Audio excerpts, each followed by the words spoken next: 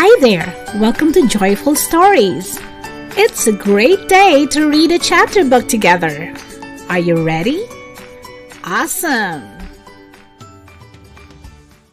Don't forget to like, share, and subscribe.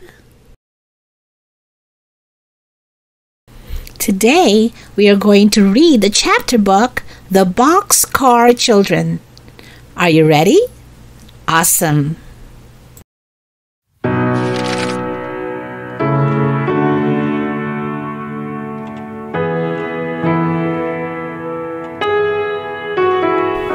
Chapter 1.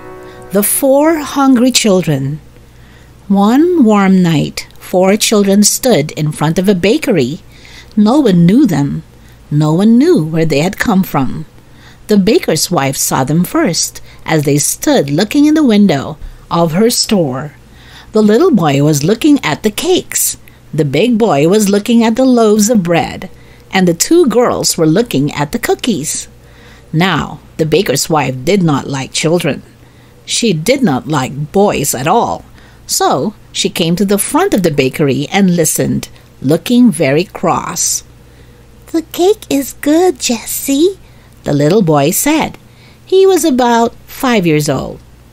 "Yes, Benny," said the big girl. "But bread is better for you, isn't it, Henry?" "Oh, yes," said Henry.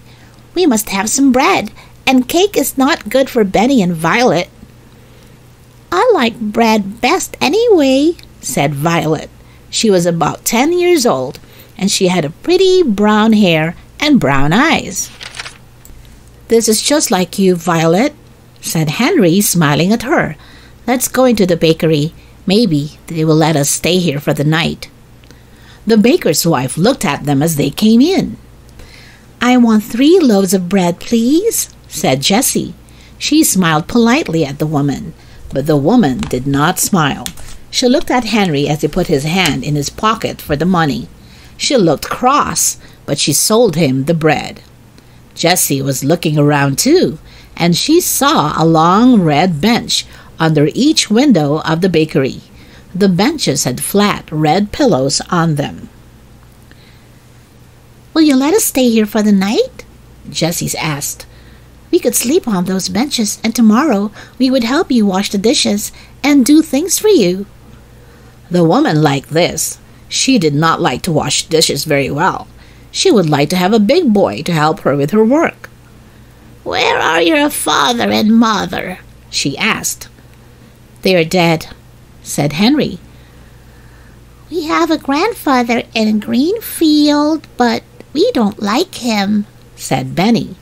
Jessie put her hand over the little boy's mouth before he could say more. "Oh, Benny, keep still," she said. "Why don't you like your grandfather?" asked the woman. "He is our father's father, and he didn't like our mother," said Henry. "So, we don't think he would like us. We are afraid he would be mean to us." Did you ever see him?" asked the woman. "No," answered Henry.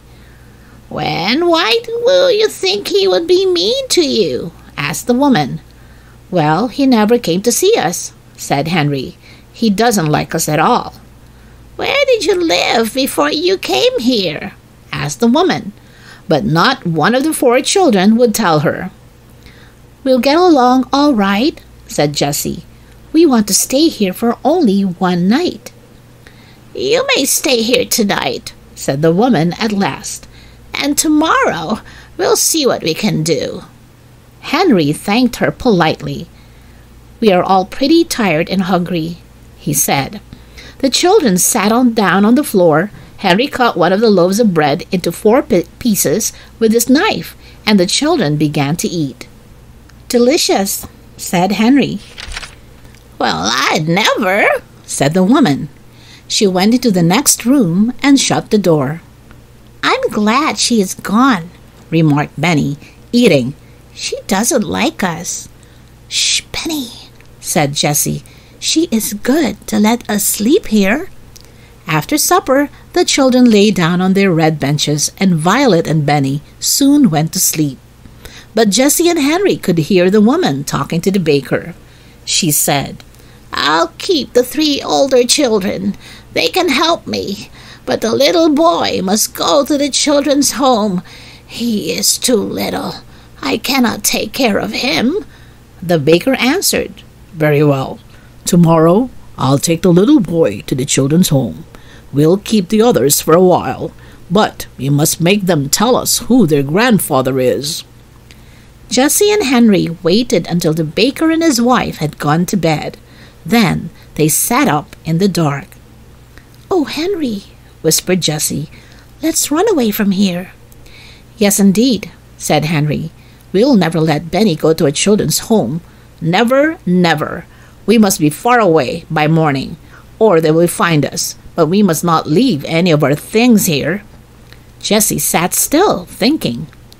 "Our clothes and a cake of soap and towels are in the big laundry bag," she said. "Violet has her little work bag, and we have 2 loaves of bread left. Have you your knife and the money?" "Yes," said Henry. "I have almost $4. "You must carry Benny," said Jessie. "He will cry if we wake him up, but I'll wake Violet." "Shh! Violet, come. We are going to run away again. If we don't run away, the baker will take Benny to a children's home in the morning." The little girl woke up at once. She sat up and rolled off the bench. She did not make any noise. "What shall I do?" she whispered softly. "Carry this," said Jessie. She gave her the work bag. Jessie put the 2 loaves of bread into the laundry bag, and then she looked around the room. "All right," she said to Henry. "Take Benny now." Henry took Benny in his arms and carried him to the door of the bakery. Jessie took the laundry bag and opened the door very softly. All the children went out quietly. They did not say a word. Jessie shut the door, and then they all listened. Everything was very quiet. So the 4 children went down the street.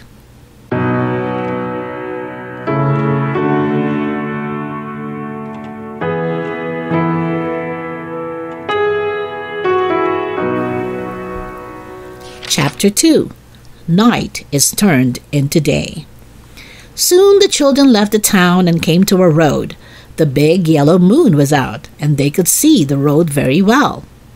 "We must walk fast," said Henry. "I hope the baker and his wife don't wake up and find us gone." They walked down the road as fast as they could. "How far can you carry Benny?" asked Violet. "Oh, I can carry him a long way," replied Henry. But Jessie said, "I think we could go faster if we woke him up now. We could take his hands and help him along." Henry stopped and put Benny down. "Come, Benny," he said. "You must wake up and walk now." "Go away," said Benny. "Let me try," said Violet. "Now, Benny, you can play that you're a little brown bear and are running away to find a nice warm bed. Henry and Jessie will help you, and we'll find a bed." Benny liked being a little brown bear, and so he woke up and opened his eyes. Henry and Jessie took his hands, and they all went on again. They passed some farmhouses, but the houses were dark and quiet. The children did not see anyone. They walked and walked for a long time. Then the red sun began to come up. "We must find a place to sleep," said Jessie. "I am so tired." Little Benny was asleep, and Henry was carrying him again. The other children began to look for a place. At last, Violet said, "Look over there." She was pointing at a big haystack in a field near a farmhouse. "A fine place, Violet," said Henry. "See what a big haystack it is." They ran across the field toward the farmhouse. They jumped over a brook, and then they came to the haystack. Henry was still carrying Benny. Jessie began to make a nest in the haystack for Benny, and when they put him into it, he went to sleep again at once. The other children also made nests. "Good night," said Henry, laughing. "It is good morning, I should think," replied Jessie. "We sleep in the day, and we walk all night. When it is night again, we'll wake up and walk some more." The children were so tired that they went right to sleep. They slept all day, and it was night again when they woke up. Benny said at once, "Oh, Jessie, I'm hungry. I want something to eat." "Good old Benny," said Henry. "We'll have supper." Jessie took out a loaf of bread and cut it into 4 pieces. It was soon gone. "I want some water," begged Benny. "Not now," said Henry. "You may have some water when it gets dark. There is a pump near the farmhouse, but if we leave the haystack now, someone will see us." When it was dark, the children came out of the haystack and went quietly toward the farmhouse, which was dark and still. Nearby was a pump, and Henry pumped water as quietly as he could. He did not even wake up the hens and the chickens. "I want a cup," said Benny. "No, Benny," whispered Henry. "You will have to put your mouth right in the water. You can play you are a horse." This pleased Benny. Henry pumped, and at last Benny had all the water he wanted.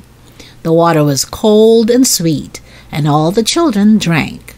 Then they ran across the field toward the road.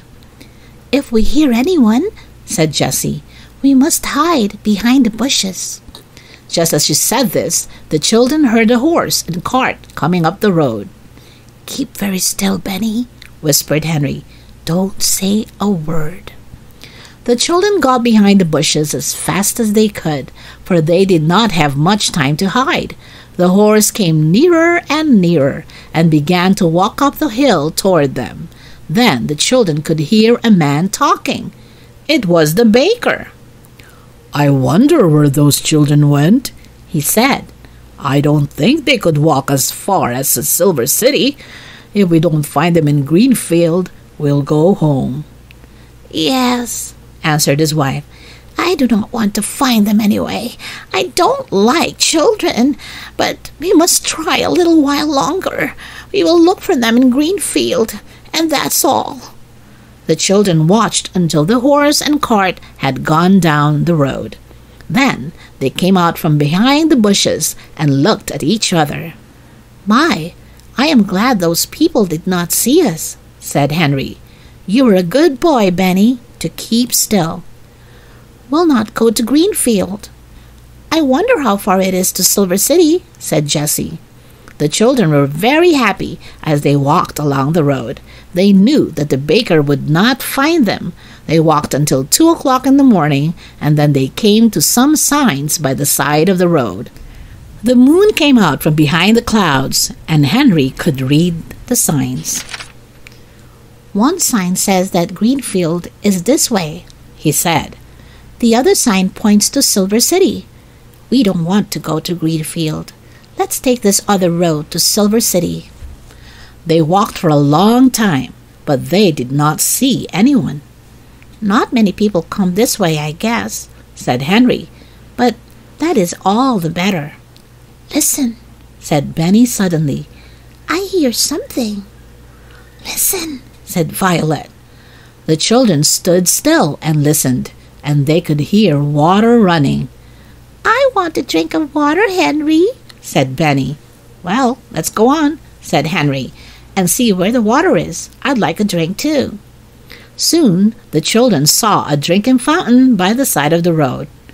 "Oh, what a fine fountain this is," said Henry, running toward it. "See, the place for people to drink up high, and a place in the middle for horses, and one for dogs down below." All the children drank some cold water. "Now I want to go to bed," said Benny. Jessie laughed. "You can go to bed very soon." Henry was looking down a little side road, which had grass growing in the middle of it. "Come," he cried. "This road goes into the woods. We can sleep in the woods." "This is a good place," said Jessie as they walked along. "It is far away from people. You can tell that by the grass in the road."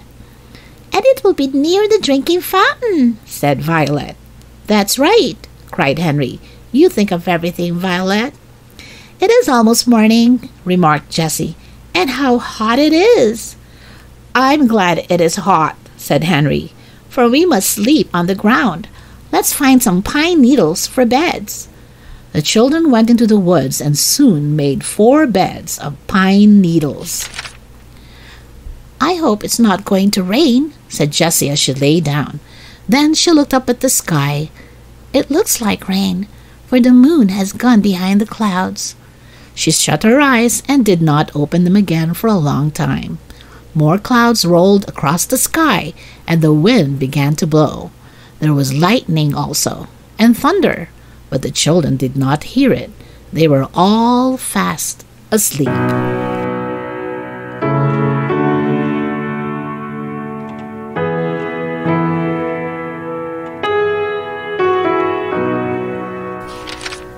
Chapter 3. A New Home in the Woods. At last Jessie opened her eyes. It was morning, but the sun was covered by clouds. She sat up and looked around her, and then she looked at the sky. It seemed like night, for it was very dark. Suddenly, it began to thunder, and she saw that it was really going to rain. "What shall we do? Where shall we go?" thought Jessie. The wind was blowing more and more clouds across the sky, and the lightning was very near. She walked a little way into the woods, looking for a place to go out of the rain. "Where shall we go?" she thought again. Then she saw something ahead of her in the woods. It was an old boxcar. "What a good house that will be in the rain," she thought. She ran over to the boxcar. There was no engine, and the track was old and rusty. It was covered with grass and bushes because it had not been used for a long time. "It is a boxcar," Jessie said. "We can get into it and stay until it stops raining." She ran back as fast as she could to the other children. The sky was black, and the wind was blowing very hard. "Hurry, hurry!" cried Jessie. "I have found a good place. Hurry as fast as you can." Henry took Benny's hand, and they all ran through the woods after Jessie. "It's beginning to rain," cried Henry. "We'll soon be there," Jessie shouted back. "It is not far. When we get there, you must help me open the door. It is heavy." The stump of a big tree stood under the door of the boxcar, and it was just right for a step. Jessie and Henry jumped up on the old dead stump and rolled back the heavy door of the car. Henry looked in. "There is nothing in here," he said. "Come, Benny, we'll help you up." Violet went in next, and last of all, Jessie and Henry climbed in. They were just in time. How the wind did blow! They rolled the door shut, and then it really began to rain. Oh, how it did rain! It just rained and rained. The children could hear it on the top of the boxcar, but no rain came in. "What a good place this is," said Violet. "It is just like a warm little house with one room." After a while, the rain and lightning and thunder stopped, and the wind did not blow so hard. Then Henry opened the door and looked out. All the children looked out into the woods. The sun was shining, but some water still fell from the trees. In front of the boxcar, a pretty little brook ran over the rocks, with a waterfall in it. "What a beautiful place," said Violet. "Henry," cried Jessie, "let's live here." "Live here?" asked Henry. "Yes, why not?" said Jessie. "This boxcar is a fine little house. It is dry and warm in the rain." "We could wash in the brook," said Violet. "Please, Henry," begged Jessie.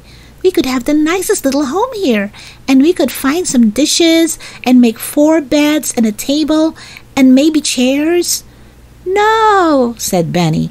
"I don't want to live here, Jessie." "Oh dear, why not, Benny?"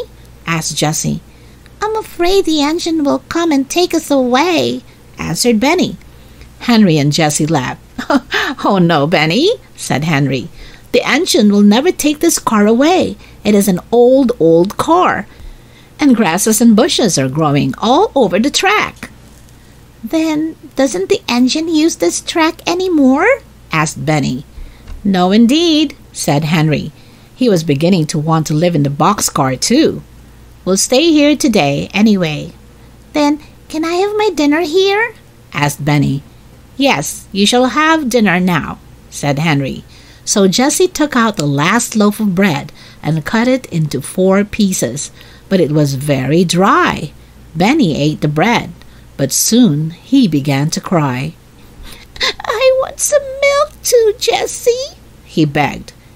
He ought to have milk, said Henry. I'll go to the next town and get some. But Henry did not want to start. He looked to see how much money he had. Then he stood thinking. At last he said, I don't want to leave you girls alone. Oh, said Jessie, we'll be all right, Henry. We'll have a surprise for you when you come back. You just wait and see.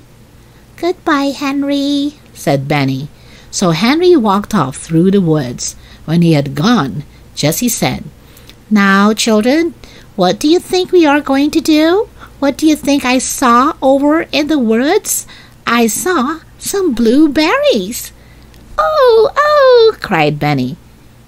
I know what blueberries are. Can we have blueberries and milk, Jessie? Yes, Jessie was beginning. But she suddenly stopped, for she heard a noise. Something was in the woods.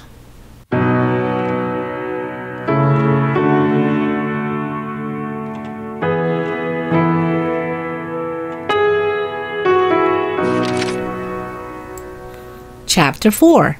Henry has 2 surprises.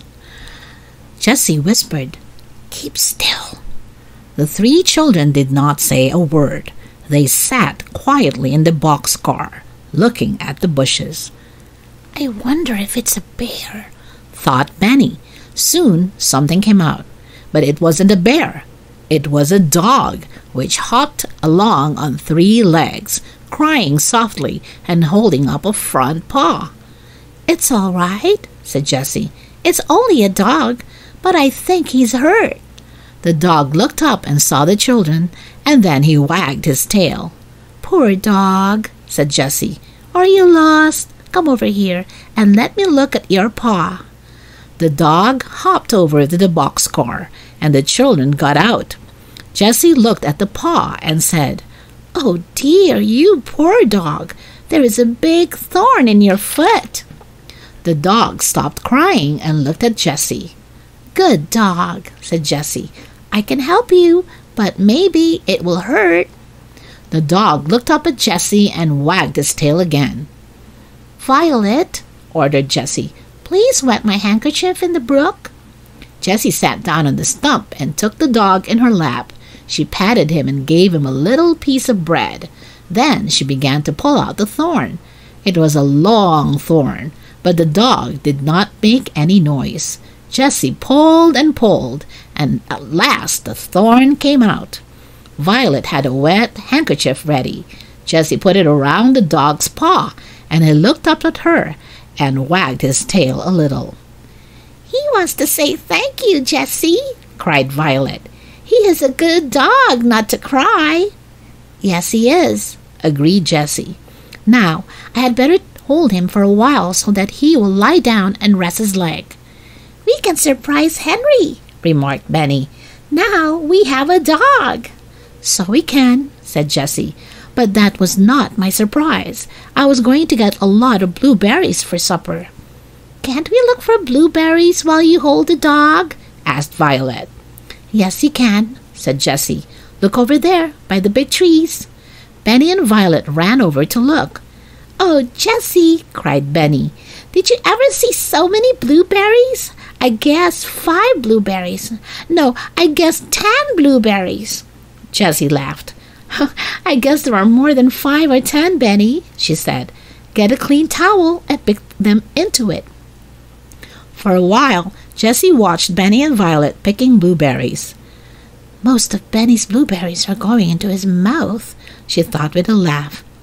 But maybe that's just as well. He won't get so hungry and waiting for Henry to come back with the milk. She carried the dog over to the children and sat down beside them, the dog on her lap. With her help, the towel was soon full of blueberries. I wish we had some dishes, Jessie said. Then we could have blueberries and milk. Never mind, said Violet. When Henry comes, we can eat some blueberries and then take a drink of milk." When Henry came, he had some heavy bundles. He had 4 bottles of milk in a bag, a loaf of brown bread, and also some fine yellow cheese. He looked at the dog. "Where did you get that fine dog?" he cried. "He came to us," said Benny. "He is a surprise for you." Henry went over to the dog, who wagged his tail. Henry patted him and said, "He ought to be a good watchdog. Why is the handkerchief on his foot?" "He had a big thorn in his foot," answered Violet, "and Jessie took it out and put it on the handkerchief, but it hurt him, but he did not cry or growl." "His name is Watch," remarked Benny. "Oh, is it?" asked Jessie, laughing. "Watch is a good name for a watchdog." "Did you bring some milk?" asked Benny, looking hungrily at the bottles. "I should say I did," replied Henry. 4 bottles. "Poor old Benny," said Jessie. "We'll have dinner now. Or is it supper?" "It must be supper," said Henry, "for soon we'll have to go to bed." "Tomorrow we'll eat 3 times," said Jessie. Now Jessie liked to have things in order, and so she put the laundry bag on some pine needles for a tablecloth. Then she cut the loaf of bread into 5 big pieces. The cheese was cut into 4. "Dogs don't like cheese," remarked Benny. The poor little boy was glad too, for he was very hungry. Violet put the 4 bottles of milk on the table, and Jessie put some blueberries and cheese at each place. "Blueberries," cried Henry. "Jessie, you had 2 surprises for me." "I'm sorry we haven't any cups," Jessie said. "We'll have to drink out of the bottles. Now all come and sit down." So supper began. "Look, Benny," said Henry, "you take some blueberries, then eat some brown bread, then some cheese, then take a drink of milk." "It's good," said Benny. He began to put more blueberries into his mouth. The dog had supper too. Jessie gave him bread as he lay on the ground beside her, and he drank milk out of her hand. When the supper was over, there was some milk left in each bottle. "We'll have the rest of the milk for breakfast," said Jessie. "Tonight we are going to sleep on beds. Let's get some pine needles now." Soon the children had a big pile. Henry jumped into the boxcar and Jessie gave him the pine needles. He made 4 beds in one end of the car. "This side is the bedroom," said Jessie. "What will the other side be?" asked Benny. "The other side?" asked Jessie. "Let me think.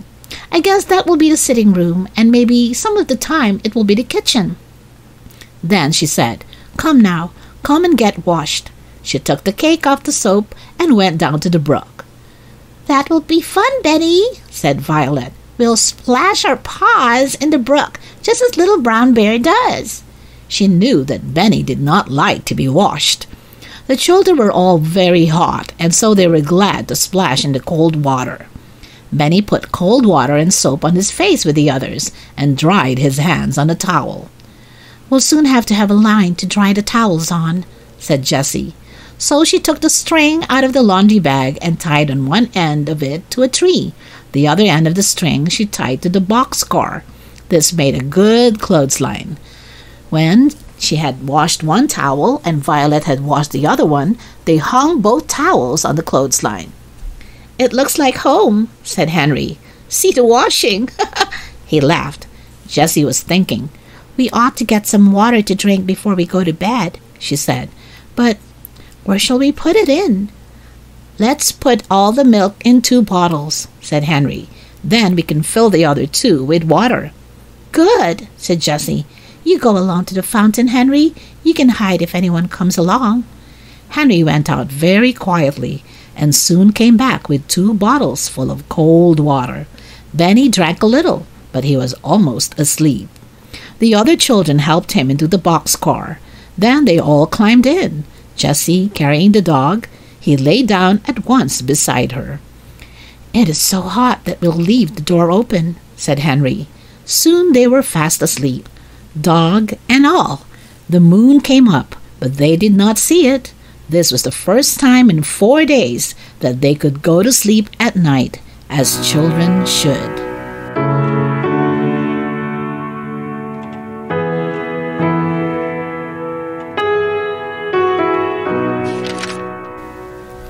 Chapter 5.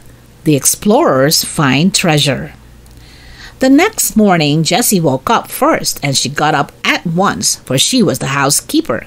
The dog sat in the door of the car and looked at her as she jumped down to get the milk for breakfast. Then he jumped down after her. Jessie walked down by the little brook and stopped to look at the waterfall. It was beautiful. "I must look in the refrigerator," she said with a laugh. It was a funny refrigerator. There was a rock behind the waterfall, and the night before, Jessie had put the 2 bottles of milk in a hole in this rock. Now, she took out the bottles and found that the milk was very cold. "Is it good?" called Benny, who sat in the car door. "It is delicious," cried Jessie. "It is cold too." She got up into the car with the milk and sat down beside Benny. Then the 4 children drank the milk for breakfast. Henry said, "Today I'll go to town and try to get some work to do. I can cut grass or work in a garden or something. Then we'll have something besides milk for breakfast." He washed his hands and face and started out. "I'm so glad you have a dog, Jessie," he said. "Goodbye. I'll be back at noon." The children looked after Henry, and then they looked at Jessie.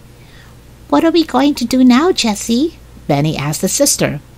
"Well, Benny," answered Jessie, "we'll go exploring and look for treasures. We'll begin here at the car and look until we find a dump." "What's a dump?" asked Benny. "Oh, Benny," said Violet, "you know what a dump is. Old tin cans and old dishes and bottles." "Are old tin cans and dishes treasures?" Benny wanted to know. "They will be treasures for us," answered Jessie, laughing. "And wheels?" asked Benny again. "Will there be any wheels on the dump?" "Yes, maybe," replied Violet. "But cups, Benny, and plates, and maybe spoons. You like to drink milk out of a cup." "Oh, yes," agreed Benny politely, but anyone could see that his mind was still on wheels. The explorers started walking down the old rusty tracks, with Watch hopping along on 3 legs. The other paw, still tied up with Jessie's handkerchief, was held off the ground, but the dog looked very happy. He liked these kind children. They all walked along through the woods, looking this way and that. After a while, the old track came out into the sun, and the explorers found that they were on top of a hill. They could look down and see the town below them. "Henry is down there," said Jessie. Benny was walking along behind his 2 sisters. Suddenly he cried happily, "Look, Jessie, there's a treasure, a wheel." The girls looked where he was pointing, and they saw a big dump with many old bottles and tin cans on it. There were also both wheels and cups. Indeed, there were dishes of all kinds. "Oh, Benny," cried Jessie, "you saw the treasures first. What should we do without you?" Violet ran over to the dump. "Here's a white pitcher, Jessie," she cried. Jessie looked at it. It was all right, with only one small crack. "Here's a big white cup, too," she said happily. "Can he use a teapot, Jessie?" said Benny. "Yes, indeed," she replied. "We can put water in it. I have found 2 cups in a bowl. Let's look for spoons, too." Violet held up what she had found. 5 spoons covered with rust. "Good," said Jessie. "Here's a little kettle. Let's pile all the dishes in it. Then we can carry them back to the boxcar." Benny had found 4 wheels just alike and laid them to one side. Now he held up a pink cup. There was a big crack in it, but it had a handle. "This will be my pink cup," said Benny. "I hope it will hold milk," said Jessie, laughing. "It's a beautiful cup, Benny." The children laid all their treasures, even the wheels, on a board, and the girls carried the board back to the boxcar between them. They put the dishes down by the brook. "Now we must wash them," said Jessie. "All right," agreed Benny. "We'll wash my pink cup." and never did a little boy hand dishes so carefully to his sisters as Benny did. The girls washed the dishes with soap, and Jessie used sand to get the rust off the spoons. "There," she said, washing the last shining spoon. "How fine they look, but I'm afraid they still aren't clean enough to eat from. When Henry comes, we'll get him to build a fire. Then we can have hot water to rinse them, and they will be very clean." The children sat back and admired the dishes. Suddenly, Violet cried, "Oh, I know where to put them. Come and see what I have found in the car last night." Both girls looked in the door.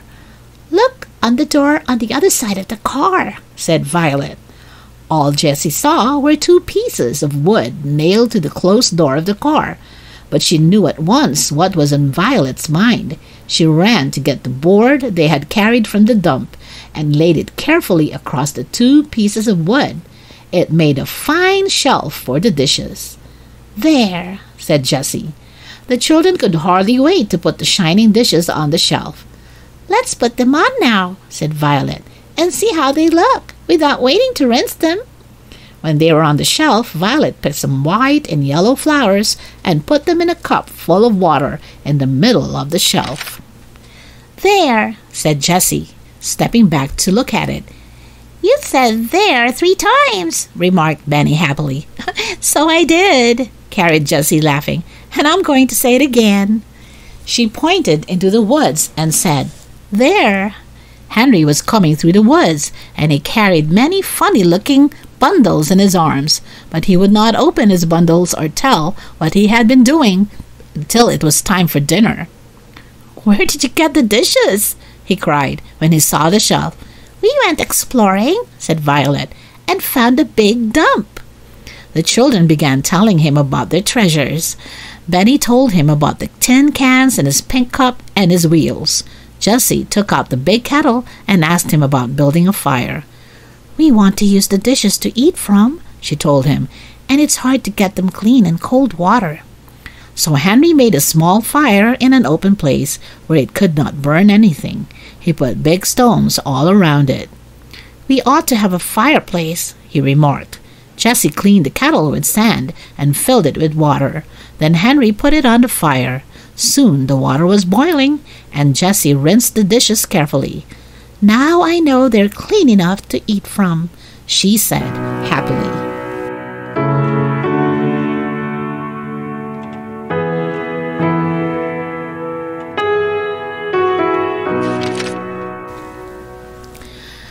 Chapter 6. A Queer Noise in the Night. At last it was dinner time, and the children sat down to see what Henry had in his bundles. "I bought another loaf of brown bread at the store," said Henry, "and some more milk. Then I bought some dried meat because we can eat in our hands, and I bought a bone for Watch." Watch looked hungrily at the bone and lay down at once to eat it. Jessie got out 4 cups and bowls and put some milk into each one. Then the children put in little pieces of brown bread and began to eat it with their new spoons. "What fun!" cried Jessie. "Eating with spoons! Now tell us what you did in town, Henry." Henry began. "The town below this hill is Silver City. I saw the name on the sign. I went into the town and walked along the first street I came to. It was a nice street, with big houses and flowers and trees. I saw a man cutting his grass. He's a good man, too, I can tell you. A doctor." "Did you work for him?" asked Jessie. "Yes," said Henry. "He was very hot, and just as I came to the house, his bell rang. He started to the house, and I called after him and asked him if I could cut the grass. He said, 'Yes, yes, I wish you would.' You see, he wasn't used to cutting it himself. So I cut the grass, and he said, 'Good for you. Do you want to work every day?' And he said he had never had a boy who cut it as well as I did." "Oh, Henry!" cried Violet and Jessie. "I told him I didn't want to work, and he told me to come back this afternoon. He has a pretty house and a garage and a big vegetable garden. Then he has a lot of cherry trees behind the house, a cherry orchard. You should see the beautiful big red cherries. Well, when I was cutting the grass near the kitchen, the cook came to the kitchen door and watched me. She asked me if I liked cookies. I said I did, and she gave me one. What did you do with it? Asked Benny hungrily. When she went into the back in the kitchen, I put it in my pocket, said Henry, laughing. Did she see you? Cried Jessie. Oh, no, said Henry. I played I was eating it. For a long time, I carefully ate away on nothing at all. Benny began to look at Henry's pocket. It did look very funny. Henry went on. When I came home, the doctor gave me $1, and the cook gave me this big bag. Henry laughed at Benny and pulled the bag out of his pocket. In it were 10 delicious brown cookies. Oh, cried Benny. Please, Jessie, let's have cookies for dinner. Yes, indeed, said Jessie. And Henry opened his last bundle. I thought we ought to have a tablecloth, he said, so I got one at the store, but it wasn't hemmed. Violet begged. Oh, let me hem it. She took her scissors out of her work bag and cut the 2 ends even, but before she began to hem the pretty blue tablecloth, she helped Jessie wash and rinse the dishes and put them away. Benny helped too. When Henry said goodbye and went back to town, all the children were working happily. Watch was trying to make a hole with one paw to bury his bone in. I'll help you bury your bone, Watch, said Benny. Oh, no, Benny, said Jessie. Watch wants to bury his bone himself. You come and help me. I'm going to make a broom for the house. For a little while, Benny ran around finding sticks for the broom, but he soon went to sleep on the ground with the dog for a pillow. The 2 girls sat by the brook. Violet was hemming the blue tablecloth, and Jessie was making the broom with a long stick for a handle. When Henry came back at supper time, the broom with its long handle stood in the kitchen, and the new tablecloth was hemmed. Henry admired the broom and the tablecloth. Then he gave Jessie a small bundle. Oh, butter, cried Jessie, her eyes shining. It was butter, yellow and sweet. The 4 children had not had any butter for many days. At last they sat down to their fine supper. Now this spoon is a magic spoon, said Henry. Turn it around and use the handle, and it is a knife. He showed Benny how to put the butter on the brown bread with his magic knife. With dried meat, bread and butter, milk and cookies, the children could not ask for a better supper. What did you do this afternoon, Henry? Asked Jessie. Well, I washed the doctor's car, said Henry. Then I washed the walks and the windows. Tomorrow I'm going to work in the garden. Then he looked at the brook. Oh, how I would love to have a swim in that nice cold water. Henry was hot and sticky as he looked at the waterfall. Maybe we could make a swimming pool, he said. We could build a dam out of logs. Oh, yes, we could, said Jessie. Violet and I were to find some logs and some big flat stones. You do? Said Henry. Yes, said Jessie. They are not far away, and just a little way below here is a pool now, with sand all around it. But it is not big enough to swim in. Is that so? Cried Henry. Some day I'll stay at home and I'll try to dam up the brook and make a swimming pool. You can have my wheels, said Benny. Good, replied Henry. I'll make you a little cart with the wheels, Benny, and you can carry stones in it. Yes, said Benny. I will. Come now, you must go to bed, said Jessie. The children were all glad to go to bed. They stood on the stump and climbed into their new house, and they all went to sleep. But Henry, he was thinking about the new swimming pool. All at once, he saw that Watch was not asleep. Henry patted the dog and said, "Lie down, Watch." But Watch did not lie down. He began to growl softly. "Shh," said Henry to the dog. He sat up. Jessie sat up. "What is it, Henry?" she whispered. "I don't know," replied Henry. He was frightened. "I think Watch hears something in the woods." "Let's close the door," said Jessie. "I'm afraid." The two children closed the heavy door softly. Then they sat still and listened, but they did not hear anything. "Lie down, Watch," said Jessie again. "Go to sleep." But Watch did not go to sleep. He growled again. "Maybe someone is in the woods.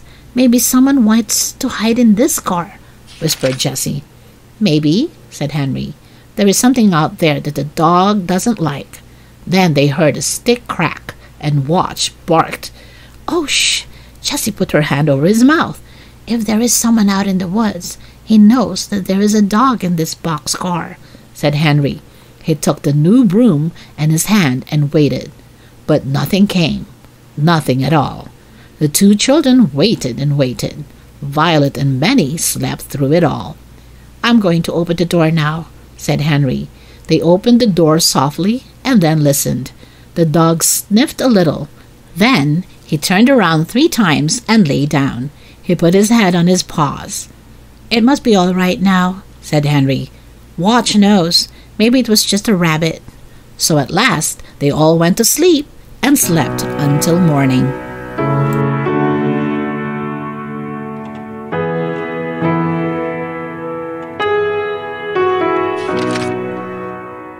Chapter 7. A Big Meal from Little Onions. The next morning, Jessie and Henry talked about the queer noise. They did not tell Violet and Benny. What do you think it was? Asked Jessie. Do you think it was a rabbit? I don't know, said Henry, but I think someone was in the woods. I am glad we weren't hurt. Someone must have stepped on a stick and made it crack. What shall we do? Asked Jessie. Nothing, said Henry. Watch is a good watchdog.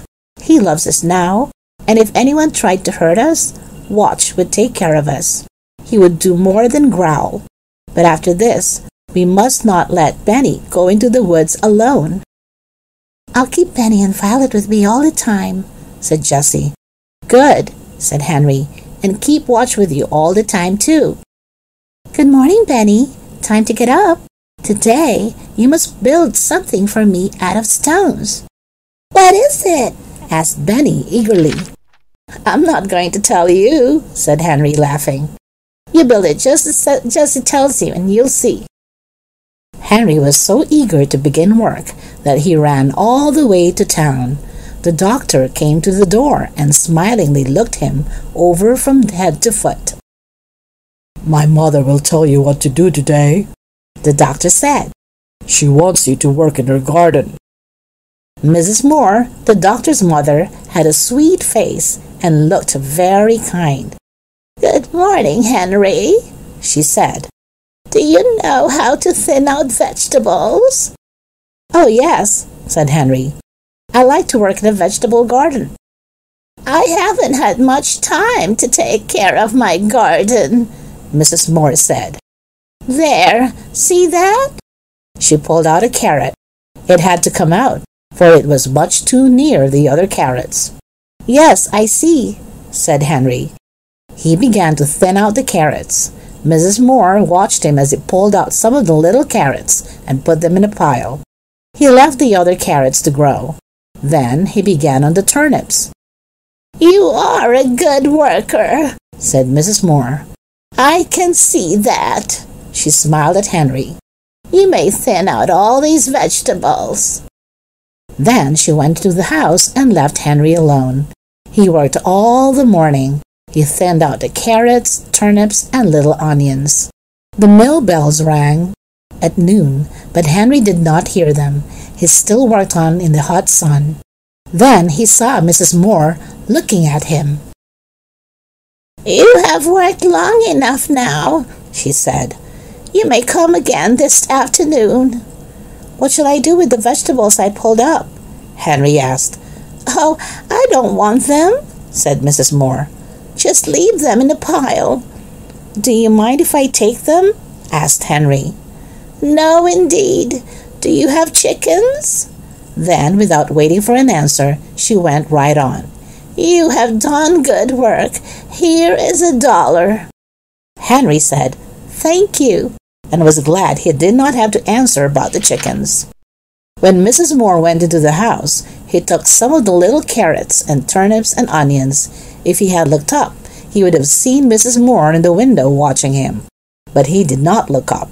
He was too eager to get to the store and order some meat. When he arrived at the boxcar, Benny told him, The building is done. I helped with it. The building was a fireplace made of flat stones. Benny did a lot of work, said Jessie. He carried stones and found wood for the fire. The fireplace was a very good one. The children and watched had made a hole at the foot of a big rock between two trees. Flat stones were laid on the floor of this hole and around the sides. More big stones were put up to keep out the wind. Jessie had found a heavy wire in the dump and had put the big kettle on it and tied the ends of the wire to the two trees. The kettle hung over the fireplace and the fire was laid. Beside the fireplace was a big wood pile. Fine, fine, cried Henry. You have done well. Now see what I have. The girls were delighted with the meat and the little vegetables. With Henry's knife, they cut the meat into little pieces. Then they filled the kettle with water from the fountain and put the meat into it, with a tin plate for a cover. Henry started the fire, and it burned well at once. Jessie cut the tops off the vegetables and washed them in the brook. I'll put them in after the meat has cooked a while, she said. Soon the water began to boil and the stew began to smell good. Watch sat down and looked at it. He sniffed hungrily at it and barked and barked. The children sat around the fireplace eating bread and milk. Now and then Jessie stirred the stew with a big spoon. It will make a good meal, said Henry. Keep it boiling and do not leave it. When I come home tonight, I'll bring you some salt, and whatever you do, don't get on fire. Violet pointed to the pitcher and teapot that she had filled with water. That's to put on Benny or watch if he should get on fire, she said. Henry laughed and went happily on his way. He wished he could stay and smell the stew boiling, but he thought he ought to go to work. So he went back to Dr. Moore's house. He was very happy when Dr. Moore said, "Do you want to clean up this garage?" The garage was not in very good order. Dr. Moore laughed when he saw Henry look around for a broom. "I must go out now," said Dr. Moore. "You just clean this place up." Henry began at once. First, he opened all the boxes. On the biggest box, he painted the word "tools" with a long-handled brush and a can of paint he had found. On another box, he painted nails. Then he picked over the things and put the tools in the toolbox and the nails in the nail box. This was fun for Henry because he liked to get things in order. Henry found a lot of nails that were bent and covered with rust. He put them in his pocket. "I'll ask the doctor for these bent nails," he said to himself. "They're no good to him, but they're fine for me. I can use every old nail I get." Then he washed the floor and washed his paintbrush. When Dr. Moore came home, he found Henry putting brushes, paint cans, and other things on the shelf. My, he cried. He looked at the garage and laughed and laughed. He laughed until his mother came out to see what he was laughing at. "Look, Mother," he said. "Look at those tools. Look at the shelf. Look at my hammers. 1, 2, 3, 4 hammers. Your hammer, my hammer, and 2 other hammers. They were all lost. Can you use a hammer, Henry?" "Yes, indeed I can," cried Henry. "Take one," said Dr. Moore. "You found them all." "Oh, thank you," said Henry. He showed the doctor the bent nails and was told that he could have those too. He could hardly wait now to start home, because he was so eager to show Benny and his sisters his new hammer and nails. "Tomorrow will be Sunday," said Dr. Moore. "Will you come again the next day?" "Oh, yes," replied Henry, who had lost all track of the days. "The cherries must be picked," said the doctor. He looked at Henry in a queer way. "We could use any number of cherry pickers if they were all as careful as you." "Could you?" asked Henry eagerly. "Well, I'll come." So the three said goodbye, and Henry started for home. He had another $1, a pocket full of old nails, a hammer, and a pile of vegetables that he had left at noon. On the way home, he bought some salt. When he arrived at the boxcar, he began to smell a delicious smell. "Onions!" he shouted, running up to the kettle. "I do like the smell of onions." "I like turnips best," said Violet. Jessie took off the cover carefully and stirred in the salt, and Henry sniffed the brown stew. It was boiling and boiling. "A ladle of all things!" cried Henry. "Where'd you get it?" "I found a tin cup in the dump," said Jessie. "We used a long stick for a handle and tied it to the cup with a piece of wire. It makes a fine ladle." She ladled out the stew into plates and bowls and put a spoon in each one. Oh, said Benny. "I am so hungry. I must eat my supper." The meat was well cooked and the vegetables were delicious. Violet passed her plate for more turnips. "I'd like some more onions," said Henry. All the children ate until they could eat no more. "That was the best meal I ever ate," said Jessie. "Me too," said Violet. "I have time tonight to make Benny's cart," remarked Henry. "We'll want a cart." "Will you make it with my wheels?" asked Benny. "Yes, with your wheels," answered Henry. "But you must cart stones in it when I get it done." "Yes," said Benny. "I will cart stones or rocks or anything." "Tomorrow will be Sunday, and I can stay at home," Henry went on. "Do you think it's all right, Jessie, to build a dam for a swimming pool on Sunday?" "Yes, I do," said Jessie. "We are making the swimming pool so that we can keep clean." Henry began happily to hammer out the bent nails with his new hammer. Soon he had some good nails. "You and I will go and find some boards, Benny," he said. "Come on." Soon the boys came back with some boards from the dump. Henry sat down and began to make the cart. He could not see very well because it was getting dark and there was no moon. But at last the cart was done and he gave it to Benny. "Thank you," said Benny politely. After his sisters had admired the cart, Benny pulled it around just for fun. Then Henry put it in the boxcar for the night. Henry said to Jessie, "I hope we do not hear that queer noise tonight." "I hope not too," said Jessie. Then she laughed. "Look at Benny," she said. "He has gone to sleep with his hand on his cart." Henry laughed too, but he laughed at himself because he was going to sleep with his new hammer under his pillow.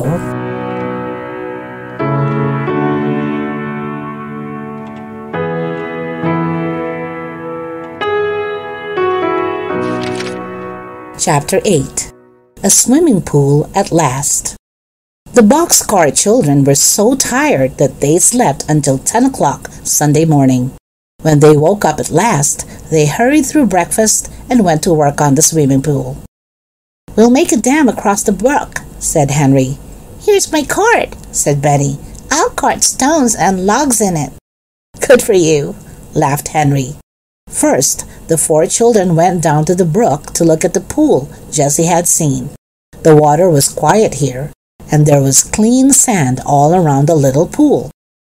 "It's big enough for a swimming pool," Henry remarked, "but I don't think it's deep enough." He put a long stick in it to see how deep it was. When he looked at the wet stick, he found that the waters was about a foot deep. "The swimming pool should be 3 times as deep," he said. "Then it will be deep enough to swim in and won't be too deep for Benny. We'll build a dam here with logs and stones."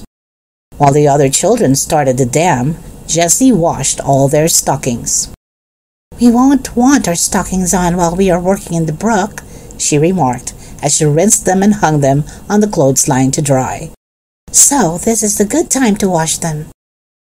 It was hard work building the dam, but the children liked hard work. Henry and Jessie pulled the logs to the brook, and Violet and Benny carried the stones with the help of the cart. Now and then Henry was called on to help with a heavy stone, but the 2 younger children carried most of them. "Splash the stones right into the water," Henry told them, "but be careful to keep them in a line between those 2 trees." The children watched with delighted eyes as the wall of stones under the water began to grow higher. "The rock wall will help to hold the logs in place," said Henry. At last, It was time to lay the logs across the brook. "Let's lay the first ones between these two trees," said Jessie. "Then the trees will hold both ends of the logs." "Good work," cried Henry, much pleased. "That's just what we'll do." But when the first big log was splashed into place on top of the stone wall, the water began to run over the top of the log and around both ends. "Oh dear," cried Jessie. "The water runs around the ends every time. What shall we do?" "We'll have to put lots of logs on, with brush between them," said Henry. "We'll put on so many that the water can't get through." They laid 3 logs across with 3 more on top of them, 3 more on top of those. Violet filled her arms with brush and held it in place until each log was laid. Benny filled the holes at the ends of the logs with flat stones. Such wet children never were seen before, but the hot sun would dry them off, and no one cared. When the 3 top logs were laid in place at last, the 4 tired children sat down to watch the pool fill. But Henry could not sit still as the water came higher and higher up the dam. "See how deep the pool is getting," he cried. "See how still it is." At last, the pool was full, and the water came over the top of the dam and made another waterfall. "Just like a mill dam," said Henry. "Now the pool is deep enough for all of us to swim in." "You boys can have the first swim," said Jessie. "We girls must go and get dinner. We'll ring the bell when we are ready." The boys splashed around in the pool, while the girls made a fire and hung the kettle of brown stew over it, stirring it now and then. Violet cut the bread and then got the butter, hard and cold, out of the refrigerator. When everything was ready, Jessie rang the dinner bell. This bell was only a tin can from the dump. Jessie had hung it on a tree with a string, and she rang it with a spoon. Then she got the ladle and began ladling out the stew. "That's the dinner bell," said Benny. "I know it is. Come, Watch. Don't you want some dinner?" Watch had had swim too. He came out of the water and shook himself. The 2 boys put on dry clothes and went to Sunday dinner. "Let me ring the bell again," said Benny. "I like stew even better today," said Henry, eating hungrily. "That's because we worked so hard," remarked Jessie. "Let's go for a walk in the woods this afternoon." "Oh, let's!" cried Violet.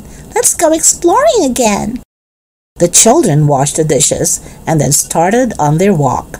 As they went along, Watch began to bark. At first, the explorers were frightened. "Oh, what is it?" cried Violet. "Maybe it's a rabbit," said Henry. Then they saw a hen running away through the woods. Watch ran after her, but Henry called him back. "Don't run after the poor hen," he said. "The hen had a nest," remarked Benny. "What?" asked Jessie. "She had some eggs in it," said Benny. "Come here and see."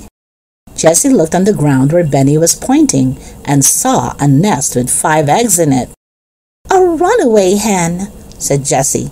"She wanted to hide her nest so she would have some chickens. We'll have the eggs for supper. I know how to cook eggs." The eggs made a delicious supper.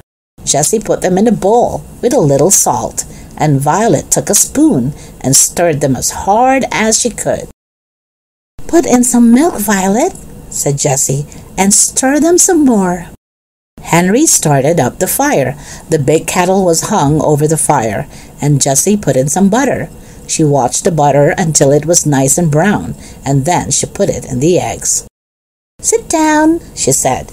"Be all ready to eat when the eggs are done." Violet put the blue tablecloth on the ground. She got the bread and butter and the plates and spoons, and the children all sat ready for supper. "Here I come," cried Jessie. "Hold out your plates." "Oh, Jessie," cried Benny. "This is the best meal I ever ate. I found the eggs and you cooked them." "Yes, you did, Benny," said Henry. "Thank you for a fine meal. Tomorrow we'll have to eat bread and milk," said Jessie. But when tomorrow came, the children had more than bread and milk, as you will soon see.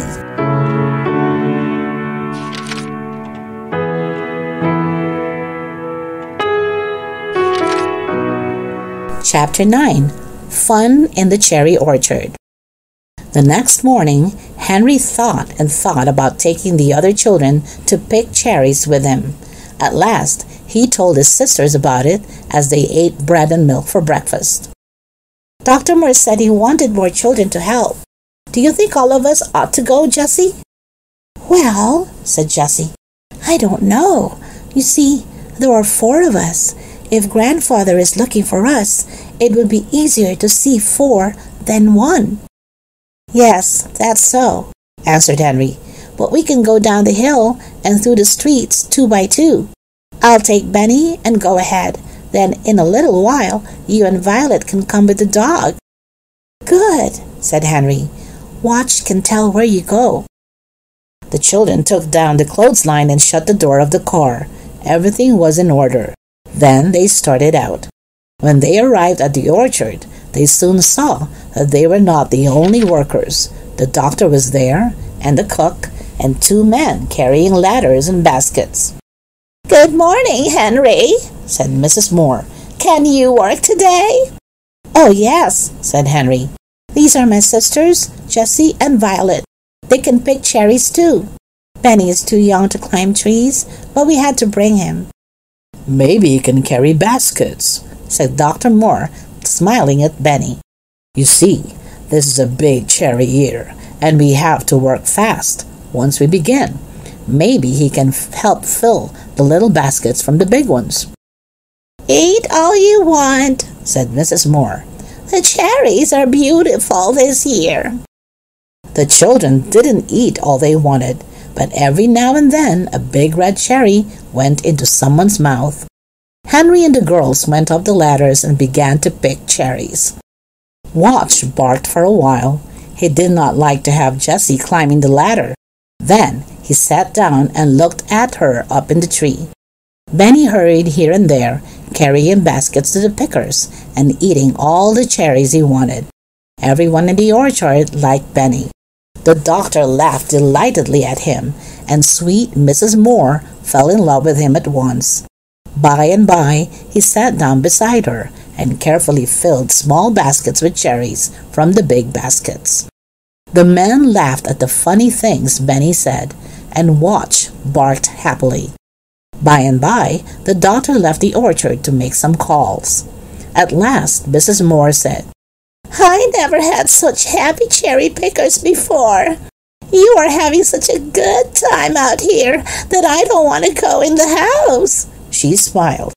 Mary, the cook, seemed to think the same thing, for she came again and again into the orchard. After a while, the cook went in to get dinner, but the children still picked cherries. At noon, Dr. Moore came home. You must stay to dinner, said to the children. We can eat here in the orchard under the trees. Will your mother be watching for you? When he asked this, he looked at Henry in a queer way. Henry did not know what to say, but at last Henry said, No, our mother and father are dead. Then you must stay, said Mrs. Moore. Here comes Mary. The cook put a table under the trees, and they all sat around it and ate a delicious dinner. Then Mary went into the house and came out again with big bowls of cherry dumplings. I can smell something good, cried Benny. Is it cherries? Yes, my little dear, said Mary. Cherry dumplings. The cherries are cooked in the dumplings. Benny ate his cherry dumpling and then went to sleep with a dog for a pillow. But Harry and Jessie and Violet began to work again. Mrs. Moore looked out of the window at them. Just see how those children work, she said to Dr. Moore. And they are so polite too. I wonder who they are. Dr. Moore said nothing. After a while, he went out to the orchard. You have worked long enough, he said. He gave them $4 and all the cherries they could carry. That is too much, said Henry. No, said Dr. Moore. It is just right. You see, you are better than most workers because you are so happy. Come again. I'll come every day, said Benny. They all laughed. Dr. Moore saw that the children did not all leave the orchard at the same time, but started down the street, 2 by 2. "I wish I knew who they are," he said to himself. When the cherry pickers got back to their little home, they looked everything over carefully, but things were just as they had left them. The door was still closed, and the milk and butter were in the refrigerator. The children made a happy supper of bread and butter and cherries, and then went to bed in the boxcar. That same night, Dr. Moore sat reading a paper. All at once, he saw the word "lost" and began to read. Lost.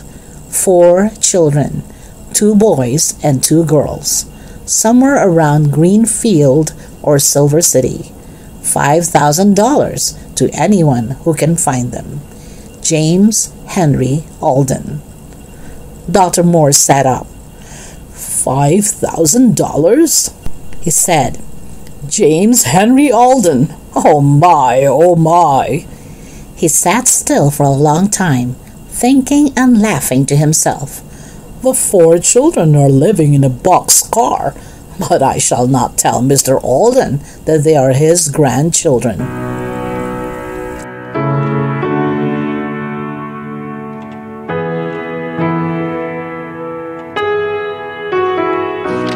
Chapter 10.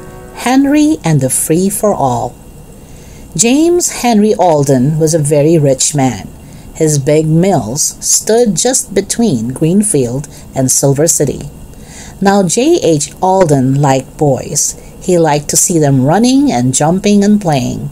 So each year, with 3 other rich men, he gave a field day to the town of Silver City. And even the mills were closed on field day. Every year, the boys were training for the races. And not only boys, but men also, thin and fat, and girls trained for field day. There were prizes for all kinds of races, running and swimming and jumping.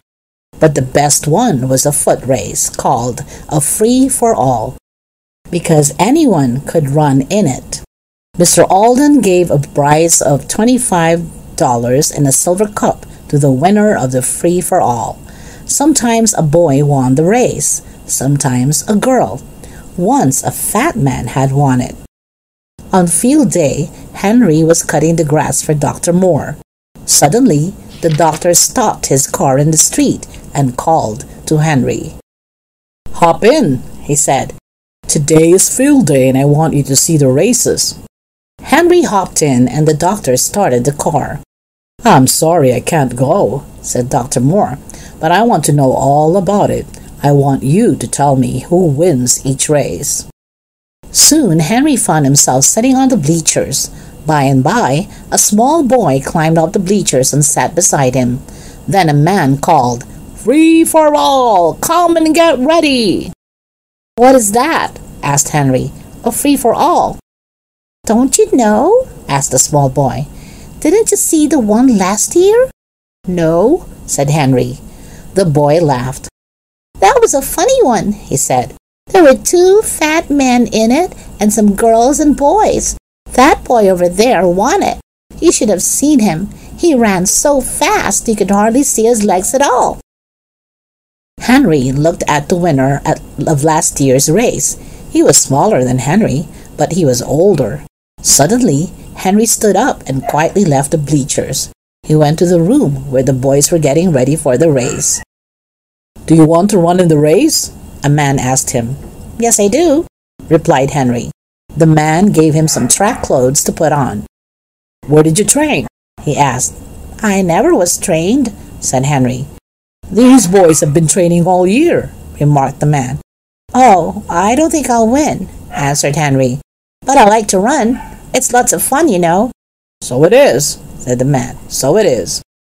Henry could hardly wait for the race to begin. He loved to run. But at last the race was called. It was time to start. Henry was number 4. Now Henry began to think. "It's a long race," he said to himself. "I must go easy first." The bell rang. Off went the runners down the track.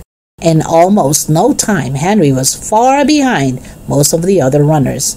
but he did not seem to mind this. "It's fun to run anyway," he said again to himself, and he tried to see how easily he could run. All at once he had another thought. "I have tried to see how easily I can run," he said to himself. "Now I'll try to see how fast I can run." Then all the people began to see how fast Henry could run. He ran faster and faster, and soon he passed the two girls ahead of him. Then he passed a fat man and a little boy. The people began to shout, "Number 4! Number 4!" Here was the kind of race they loved. "Faster, faster!" cried Henry to himself. "I can run faster than this." He could. He passed number 25 and number 6. Then he passed number 5 and number 10. Only one runner was ahead of Henry now. It was number 16. Then Henry began to think of winning the race. He knew how much the $25 prize would mean to Jessie and the rest of the children. "I am going to win this race," he said to himself. "I must pass number 16. He ran still faster.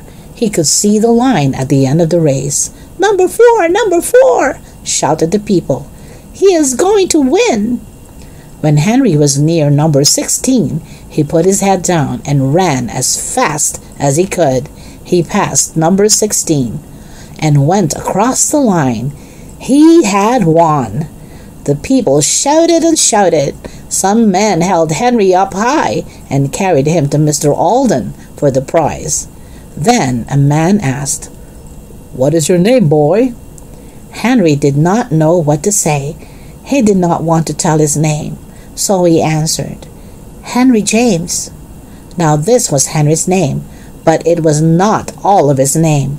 At once the big sign said, "Henry James, number 4, winner of Free for All."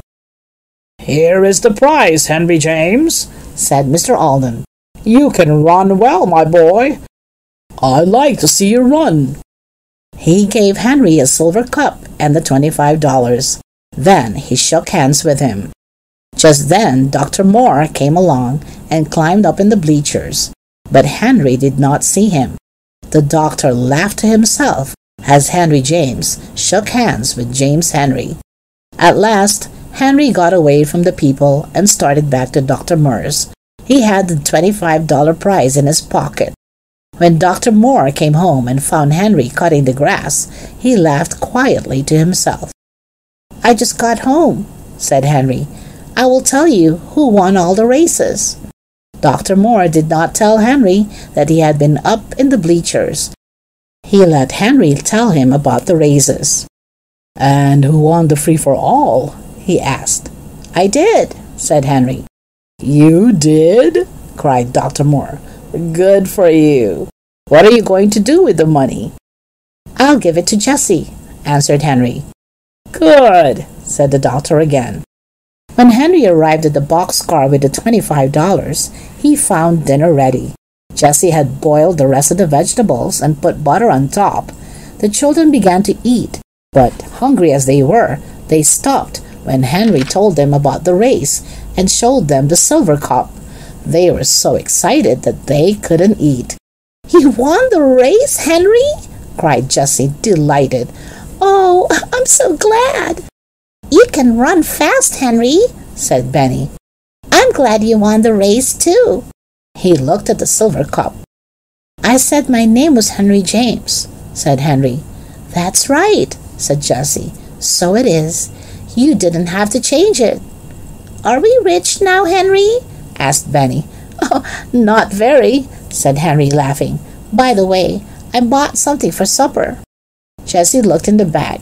There were some fat brown potatoes in it. "Oh, I know how to cook these," cried Jessie happily. "They will be good. You just wait." "I can't wait," said Henry, laughing. Then he went back to work. After dinner, Benny played around with the dog. "Benny," Jessie said suddenly as she hung her dish towels up to dry, "it's high time you learned to read." "No," said Benny. "No school now." Jessie laughed. "No," she said. "You can't go to school, but I can help you. I wish I had a book." "We could make a book," said Violet. "We have all the papers left from bundles." "So we could," replied Jessie.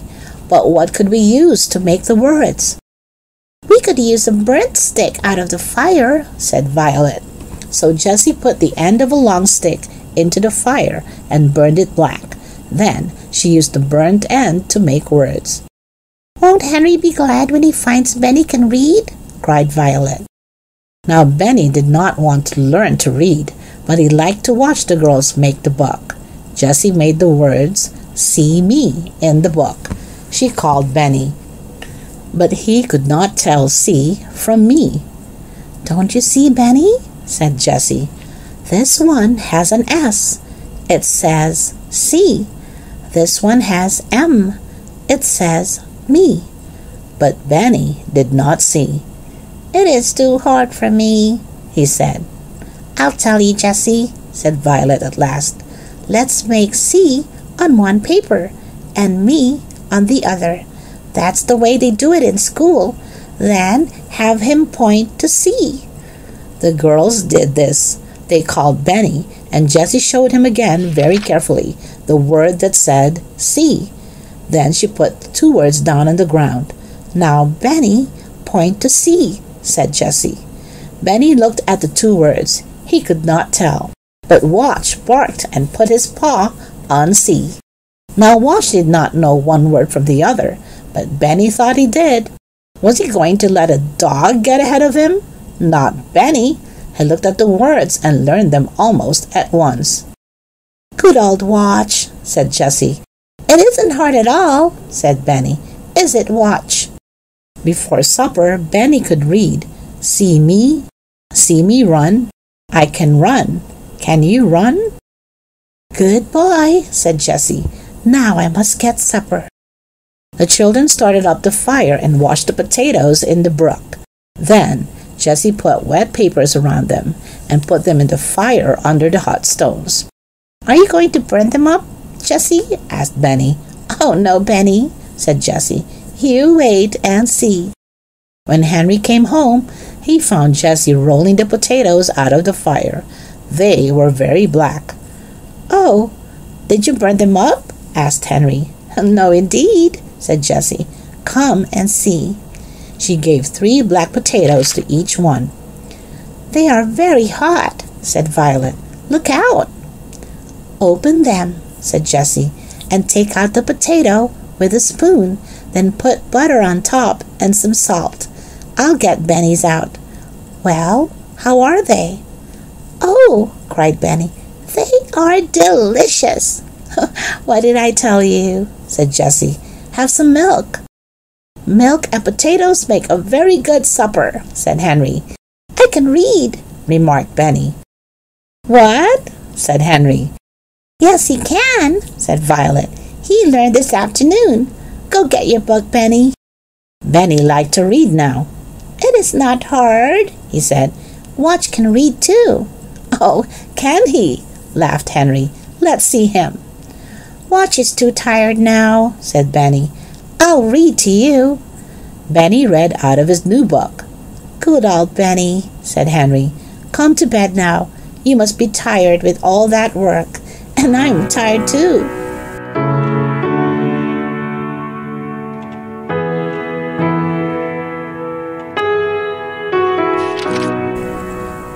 Chapter 11. The Doctor Takes a Hand. The days went by happily for the Boxcar children. They found more treasures in the dump, and Henry worked every day for Dr. Moore. One noon, Henry came home with some new stockings for Benny. Benny was very happy about them and made everyone admire them. And when Jessie looked at the new stockings, she had a happy thought. She carefully washed Benny's old stockings and hung them up to dry. That afternoon, she and Violet sat down with the work bag between them to make a bear for Benny. "You must make a tail too, Jessie," begged Benny, watching her put on the arms and legs and head. "Bears don't have tails," said Jessie. "Your old bear didn't have a tail." "But this bear must have a tail," replied Benny, knowing that Jessie would put on 2 tails if he asked her to. What kind of tail? asked Jessie at last. Long and thin, said Benny happily, so I could pull it. Benny, cried Jessie, laughing. But she made a tail, long and thin, just as Benny had ordered. What's its name, Jessie? asked Benny, when at last the bear was handed over to him. I haven't thought about a name, replied Jessie. Why don't you think up a nice name for him? Well, you made him out of my old stockings. Let's name him Stockings. All right, Stockings it is, agreed Jessie, trying not to laugh. And from that day on, the bear's name was Stockings as long as he lived, and he lived to be a very old bear indeed. One afternoon, Jessie saw how long Benny's hair was getting, and she cut it with violet scissors. Benny stood quietly while she did it. But while his sisters were getting supper, he said to himself, Jessie cut my hair. I'll get violet scissors and cut Watch's hair. He'll look better. He found violet scissors and made Watch lie down on his side. Then he began to cut the hair off. Benny said, Good dog, Watch. You are Jessie's dog, and so I will cut a J in your hair. Hold still now. Watch lay still, and Benny began to cut a J. It was not a very good J, but it looked a little like one. Soon, Benny had cut off all the hair on one side, with a J in the middle. He stood admiring his work, and just then, Jessie came to see what he was doing. Benny, she cried, what are you doing? Then she began to laugh. Oh, Violet, come and see, she called. Watch looks so funny. Jessie laughed and laughed until she almost cried. Violet laughed until she did cry. Then she could not stop crying. She cried and cried. At last, Jessie made up her mind that Violet was really sick. You must go to bed, Violet, she said. She helped her carefully into the boxcar and put pine needles all around her and under her. Then she wet a handkerchief in the cold water of the brook and laid it on her little sister's hot head. I wish Henry would come home, said Jessie. What shall we do? When Henry came at last, he looked at Violet and said that maybe she had a cold. Maybe she sat too long by the brook, he said. If Violet is very sick, she ought to go to the hospital, said Jessie. Yes, I know that, said Henry, and we don't want her to go to a hospital if we can help it. We should have to tell her name. Yes, said Jessie. Then Grandfather could find us. The 2 older children sat up with Violet. They put cold water on her head, but after dark, Violet shook all over, and Jessie was frightened. She covered Violet all over with pine needles, but still she shook. They could not get her warm. I'm going to get Dr. Moore, said Henry. I'm afraid Violet is very sick. Then Henry started to run. He ran even faster than he ran in the race. Down the hill into the town he ran, until he came to Dr. Moore's house. Please come, he cried. Violet is very sick. The doctor said, Come and get into my car. He did not ask Henry which way to go, but the car went up the right road. Then they came to the woods, and he said to Henry, Stay here in the car. He ran alone up the hill to the boxcar. It seemed like magic that he knew where to go. When Dr. Moore came back, he was carrying Violet in his arms. Jessie and Benny and Watch came too. They all got into the car. Are you going to take her to a hospital? Asked Henry. No, said Dr. Moore. I'm taking her to my house. When they stopped at last, Dr. Moore carried Violet into the house and said to his mother, Violet is very sick. We must put her to bed. Mrs. Moore hurried around, opening beds and bringing pillows, and Mary came from the kitchen with hot water bottles.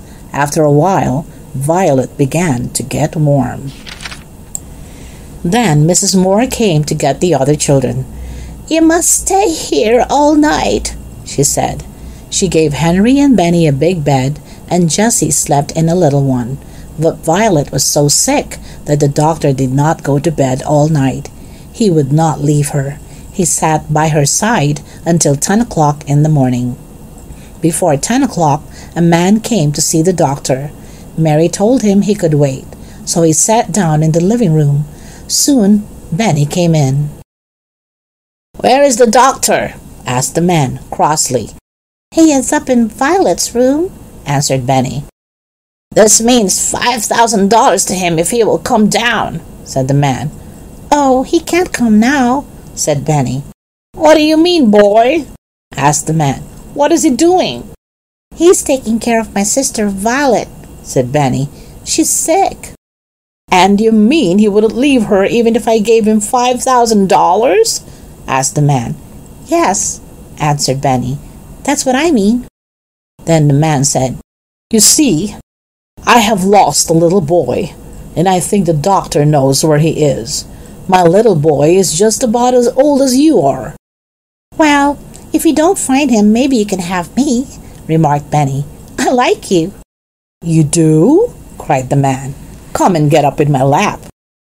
Benny climbed into the man's lap. "Have you got a dog?" he asked. "No," said the man. "He is dead now, but you can see him in my watch. Here it is." Benny looked at the dog. "He looks like a very good dog," he said. "I have a dog too. His name is Watch." Just then, Watch came in with Dr. Moore. "Good morning," said Dr. Moore. "Benny, you can go and play with Watch." Benny ran out and the man said, "Dr. Moore, where are my grandchildren?" "That little boy is one of them," said Dr. Moore quietly. "That beautiful little boy?" said the man. "Yes," said Dr. Moore. "They are all good children, but they are afraid of you. They are afraid you will find them." "How do you know that?" asked the man. "They have changed their name," said the doctor. He looked at the man in a queer way. "That big boy changed his name on field day. You saw him then." "I saw him. What did he change his name to?" said the man. "Henry James," said the doctor. "The running boy?" cried the man. "The boy who won the free-for-all? I like that boy. So, I am his grandfather."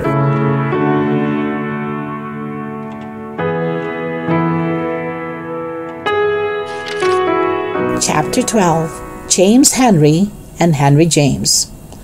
Dr. Moore went to get his mother.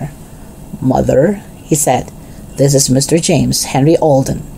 He wants to take his grandchildren to live with him." "I'm afraid they won't want to go with you," said Mrs. Moore, "until they learn to like you. And they won't want to go while Violet is so sick." "Can't I see them?" begged Mr. Alden. "I won't tell them who I am." "That would help," agreed the doctor. "If they grow to like you before they know who you are, things will be easier." "Yes," said Mrs. Moore. "Stay here with us for a while. The children will learn to like you, and then we can tell them that you are their grandfather." "Thank you," said Mr. Alden. "I will go home and get some clothes and come back, and I will give you the $5,000. But Dr. Moore would not take the money. "I just want these children to be happy," he said. When Mary learned that she was to cook for Mr. Alden, she was frightened. "How can I cook for him?" she cried. "He has everything. He is a very rich man." "You can cook for anyone," said Dr. Moore kindly. "Just get one of your good chicken dinners and make some cherry dumplings." At dinner, Mr. Alden saw all his grandchildren but Violet. He smiled with delight when he saw Jessie come into the room in her quiet way. "Children," said Mrs. Moore, "this is Mr. Henry." Benny laughed. "Henry and Mr. Henry," he remarked. "That is funny." Henry shook hands with Mr. Alden before he sat down at the table. "Where have I seen that man before?" he thought. The children liked to hear Mr. Henry talk. He told them about a big cucumber in his garden. The cucumber was growing inside a bottle, and he couldn't get it out. "Why not?" asked Benny. "It is too big," said Mr. Alden. "How did it get in?" asked Benny. "It was a little cucumber when it went in," said Mr. Alden. "A cucumber will grow just the same in a bottle. It will grow so big you can't get it out." "I'd like to see the cucumber," said Benny, stopping in the middle of his cherry dumpling. "Would you really?" asked Mr. Alden, delighted. "Some day you and I will go over and pick it." "And we can bring it to Violet," said Benny. "Yes, we'll bring it to Violet," agreed Mr. Alden. Henry thought again. "Where have I seen that man before? I wish I could remember." He could not remember, but he liked Mr. Alden very much. All the children liked him because he was kind to them. At last, one day, Mr. Alden could see Violet and went softly into her room with some beautiful flowers from his garden. The children loved him when he patted Violet's dark head and told her that he was sorry she had been sick. He told her, too, about his garden where the flowers came from. "I'd like to see your garden," said Violet. "I love flowers." "How long are you going to stay, Mr. Henry?" asked Benny. "Shh, Benny," said Jessie. "I want to stay here as long as I can, my boy," said Mr. Alden quietly. Henry looked at the man again. He knew that he had heard him say "my boy" before. Now where was it? He could not remember. After dinner, Mr. Alden sat under a tree, reading. Henry was working in a flower garden in front of the house. He looked at Mr. Alden again and again. Suddenly it came to him, as the man smiled over his book. "It is the same man who gave me the $25 prize and the silver cup," he said to himself. "I didn't remember him at first because I was so excited when he shook hands with me." He took another look and said again, "It's the very same man." Henry sat thinking for a little while. Then he got up and went to find Dr. Moore. "Do you know who gave me the prize on field day?" he asked the doctor. "Do you know what his name was?" "James Alden of the Mills," replied the doctor. "J.H. Alden, over at Greenfield." He did not look at Henry while he was saying it. Poor Henry was so surprised he almost fell over. That kind man is his grandfather. He went out and sat on the steps to think it over. To begin with, this man was too young. Henry had thought of his grandfather as being an old man with white hair, and Mrs. Moore had called him Mr. Henry. Could it be that the man knew he was their grandfather and hadn't told them?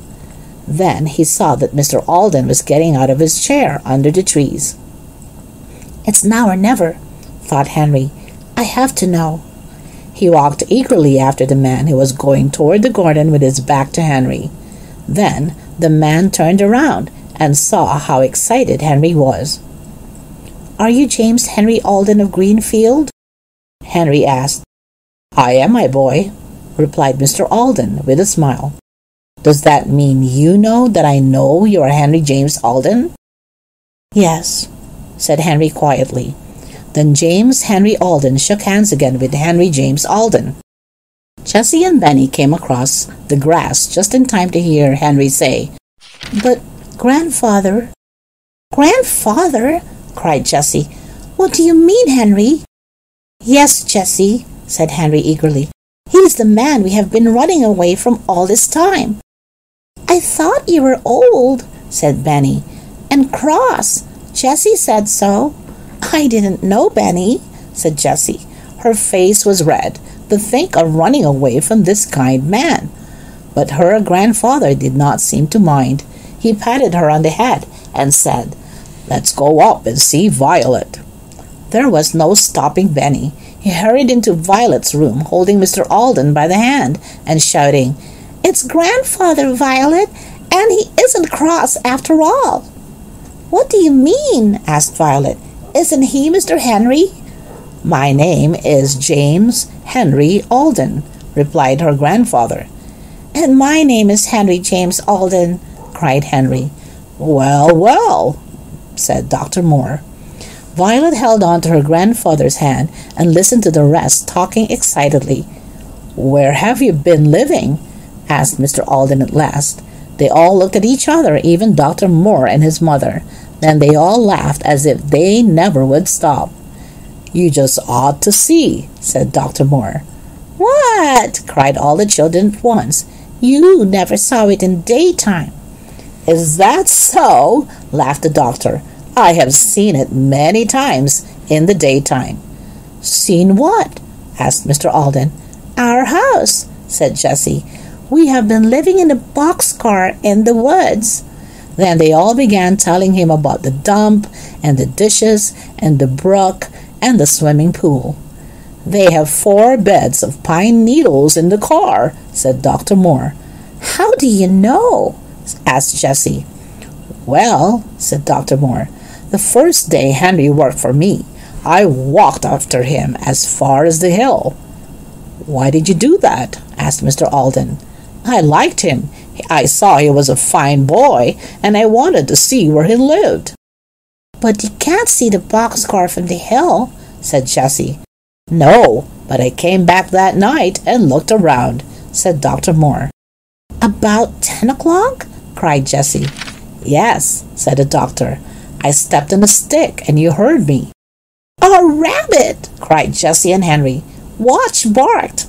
"Yes, I heard the dog bark, so I knew you were in the boxcar. Then I went home." "But you came back?" asked Jessie. "Oh, yes. When you were picking cherries, I went up to see your house.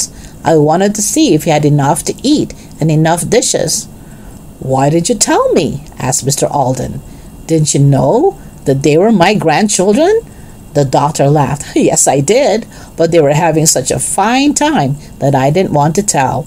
They got along very well until Violet got sick. Then I told you." "I'm glad you did," said Mr. Alden. "I have seen your house too," said Mrs. Moore. "I went up one day and saw all your dishes. I liked your big pitcher and teapot." "All of you have seen it but me," said Mr. Alden. "We'll show it to you," cried Benny. "I'll show you my cart made out of wheels and my pink cup." "Good for you, Benny," said Grandfather, much pleased.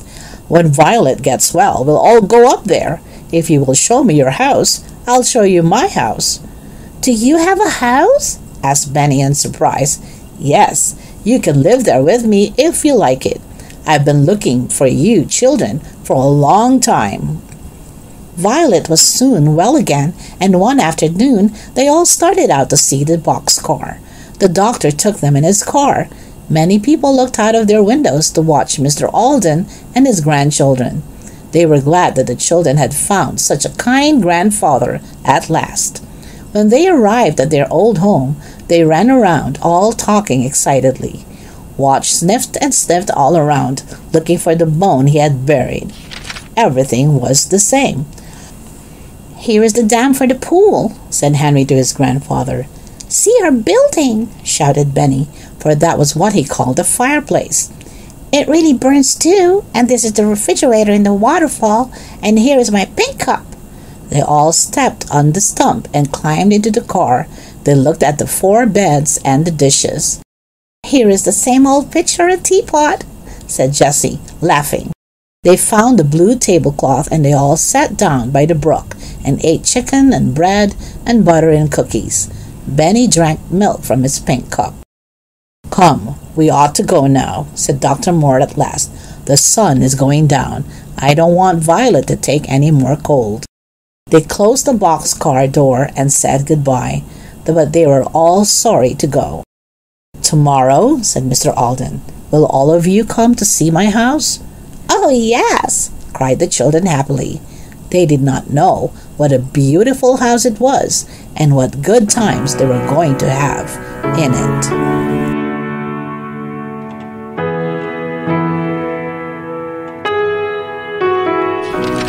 Chapter 13. A New Home for the Boxcar. The children's grandfather wanted them to like his house. He wanted them to live with him all the time, so he had made over some of the rooms just for them. The children went with him in his car to see the house. When the car stopped in front of it, Henry cried in surprise, "Do you live here, in this beautiful house?"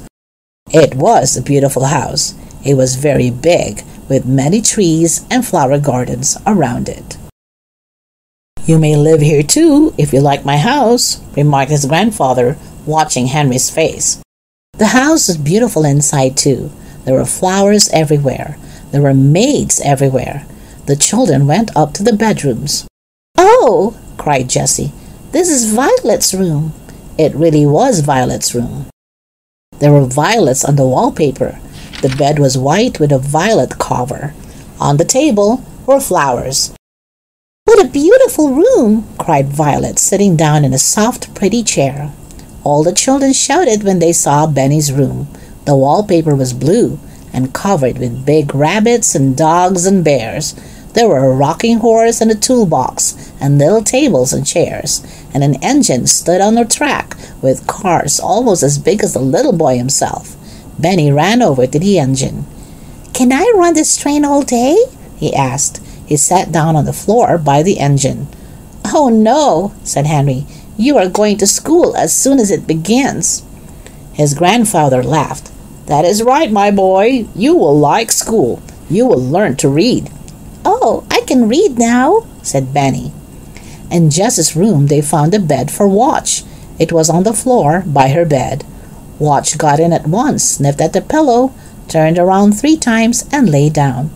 "He likes it," said Jessie. "He will slip by me." Just then the children heard a doorbell ring. A maid came up to find Mr. Alden. "A man to see you," she said, "about the dog." Now when Jessie heard the word dog, she was frightened. She was afraid it was about Watch.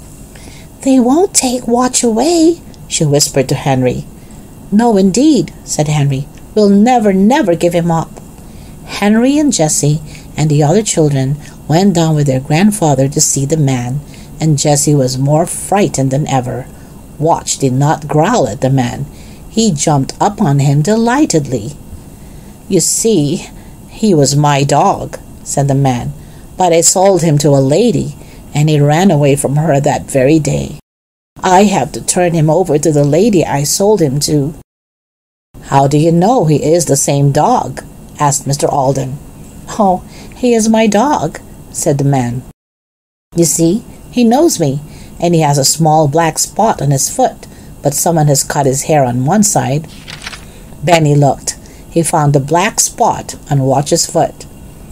"I never saw that spot before," said Henry. "I will give you what you want for the dog," said Mr. Alden. "The children love him, but they want to keep him." "But I sold him to a lady," said the man. "I must take the dog to her." Then Henry said, "Maybe she will want to change to another dog when she sees his hair. If she will agree to take another dog, will you let my grandfather have this one?" "Yes, I will," said the man. "Let's go and ask her, grandfather," said Benny. "She will let Jessie have Watch. He is her dog. She took the thorn out of his foot." The man told Mr. Alden where the lady lived, and they all started out to find her.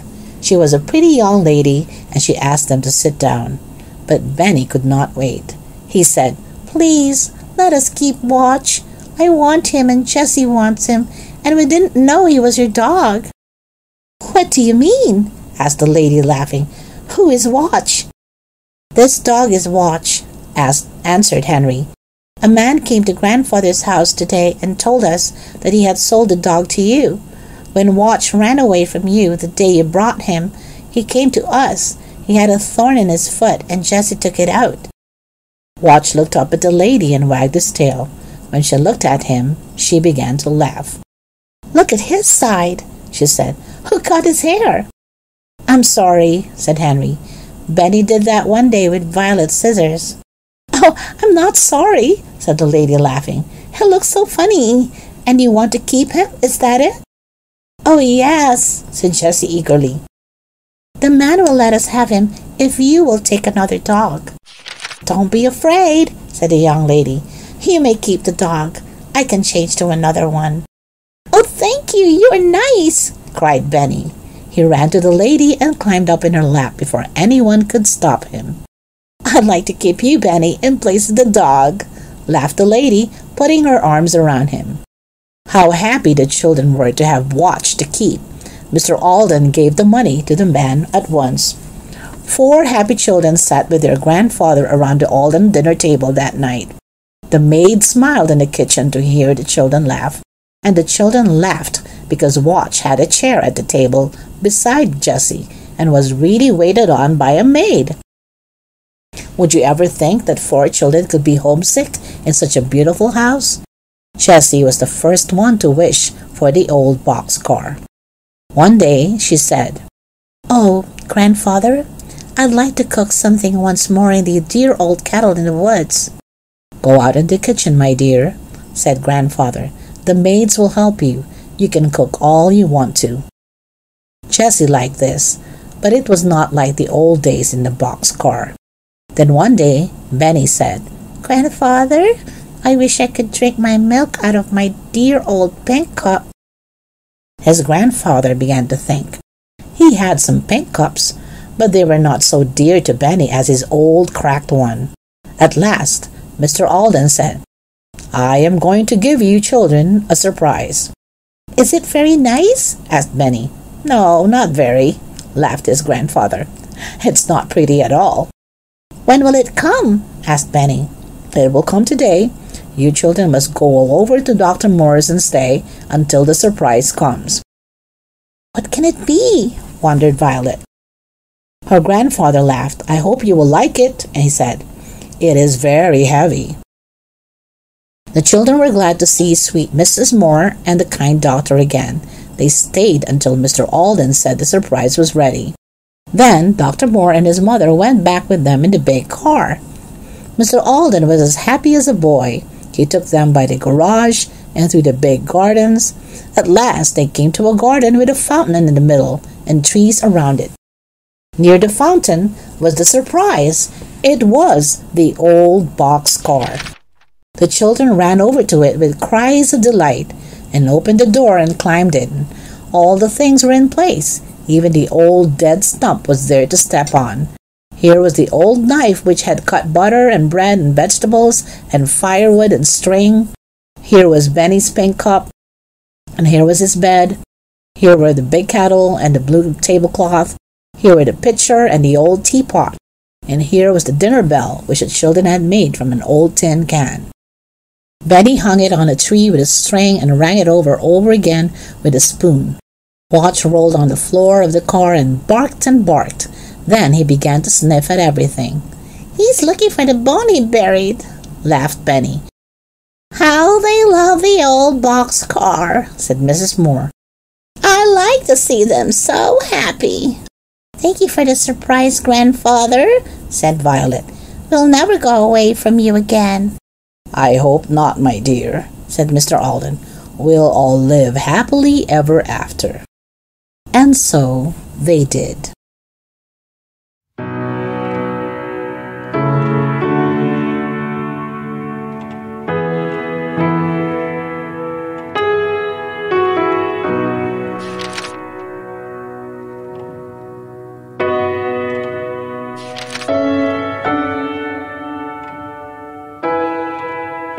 The end.